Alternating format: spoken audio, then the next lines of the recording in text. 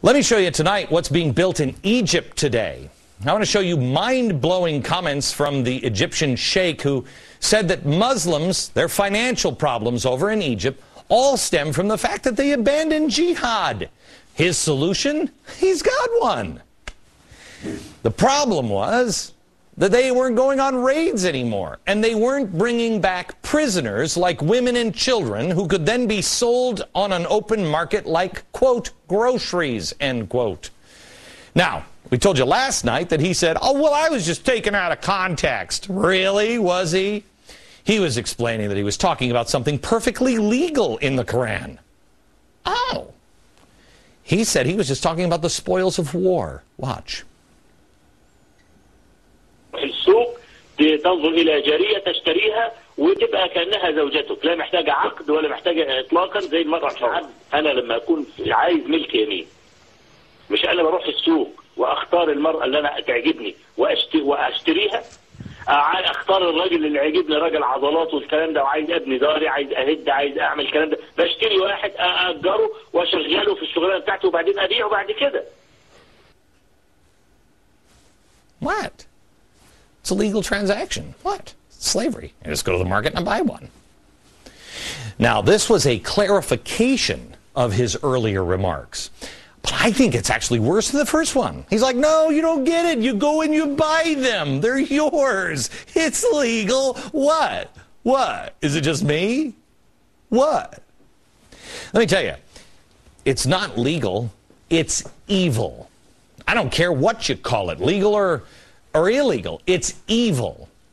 Now, he's not the only one promoting this.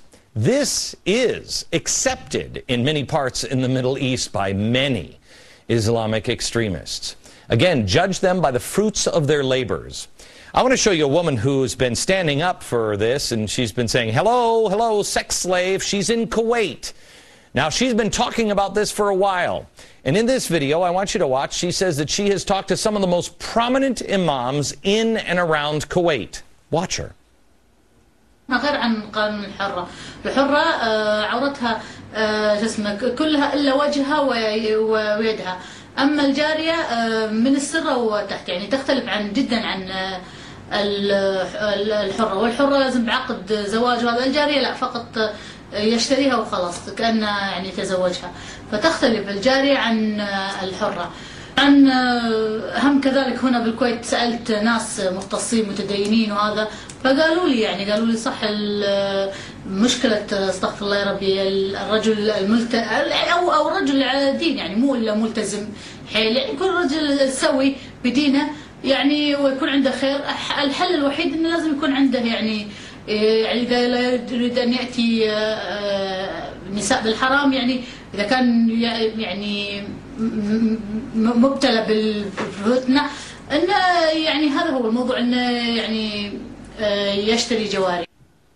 Well, it'd be cool to see the cleric as a televangelist on TV saying, I sinned against you, oh Allah. I had sex and she wasn't my slave. That would be good, wouldn't it? All right, so let's just recap here. Here's a guy in Egypt saying, hey, what? I'm a cleric. It's legal. We can have sex slaves. That's the way to solve our problem with finances. Let's go, and this is what he said in the first one, let's go and attack the West and grab their women and children from America and bring them back over here and sell them into sex slave. That'd be great. Yeah. Then we have this woman who is in Kuwait saying, hey, I've talked to all the biggest imams around, and this is what they're saying. All right. She seems like a nice woman, right? I mean, here she is. She's out there. She's trying to make sure. Do people really believe this? Imagine if you were an activist mom, or your wife, or your girlfriend, or your sister, and she said, hey, I can't believe people are really talking about this. She's talking to all the religious leaders, say, the only way for men to stop having forbidden relations is to have slave girls, you know, the ones who can only be covered from the belly button down. Yeah. I know, even Anthony Weiner's wife wouldn't go for that one. But here's June Cleaver from Kuwait, and here's what she says. Listen now to the rest of her conversation. صراحة أتمنى أن يسنون قانون لهذه الفئة ويفتحون يعني الباب لهذا مثل ما فتحوا باب الخدم المكاتب وهذا، يفتحون باب الجواري ويسنون قانون صحيح. يعني احنا ما نبي عيالنا يعني يضيعون بالهاوية استغفر الله يا ربي اللهم استغفرك واتوب اليك بالزنا والقاذورات هذه. انا الدول اللي اشوف انها يعني مثل الشيشان اللي هي بينها حرب وبين دولة ثانية، اكيد في أسرة، فروحوا اشتروا هذول الأسرة. يعني مو افضل يذبحهم الجوع هناك؟ روحوا اشتروهم وش اسمه شغلوا هذا وبيعوهم على اللي هني التجار. Gee, Wally, Dad and Mom are going to be upset when they find out that you have a slave girl and Dad doesn't have one yet.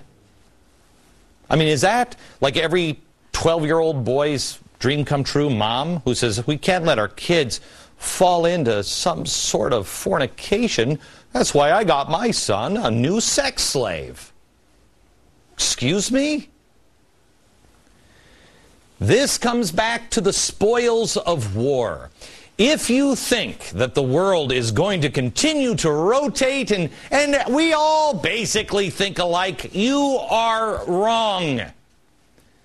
Hey, slavery is better than getting your head cut off on the battlefield. No, I don't think so. I don't think so. No, it's the humane thing to do. No, again, I don't think so. Maybe I'm just old-fashioned, but not too old-fashioned, like 7th century old-fashioned. Can I ask you a question? As we started looking into this over the last couple of days, I asked my team, did you guys know this? I mean, that's the accepted position on slavery by all the scholars and experts on the Quran, and it's kind of the spooky, darker places in the Middle East? I didn't. I knew about the 12th Imam. I could tell you about the 12ers. I could tell you all about it. I can tell you about all kinds of stuff in the Middle East. This one? No. We've been fighting radicalized Islam for a decade. And we have something big like this we still have to learn about? Okay. I think we're in trouble. I don't think we really know who these people are. We might want to go slow. Let's not. What do you say we don't arm them? Let's just keep that between us. Let me ask you this. Where are the voices of condemnation on the increasing bigotry that is on videotape coming out of the Middle East? Like this. الشذوذ تحطيم الشاذ. لهذا أيها الإخوة الشذوذ عقابه القتل. اللواط إذا ثبت يرمى من مبنى عالي. طب أنت شو بتعمل فيهم؟ أنا حقيقة يعني أستخسر فيهم الإعدام. والله هؤلاء ينبغي في الواقع أن يوضعوا في مكان عام ويجلدوا ويؤدبوا حتى يعني. Now, let me ask you this question.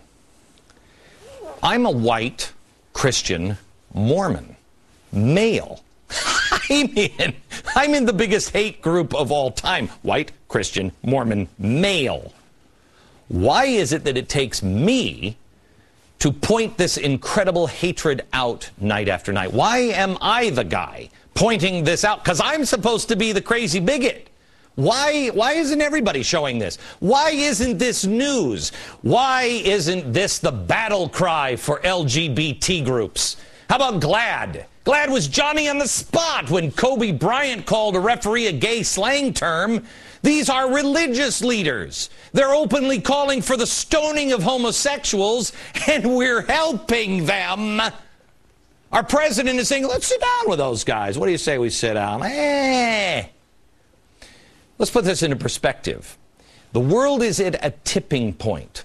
The population, the Muslim population, is expected to increase from 1.6 billion people in 2010 to 2.2 billion by 2030. These are the people that are involved in the Arab Spring. They're about to affect the entire world. Before we run to arm, support, or organize them, with these kinds of numbers, maybe we should just pause for a second and try to sort out the good and the evil. What do you think? Back in a minute.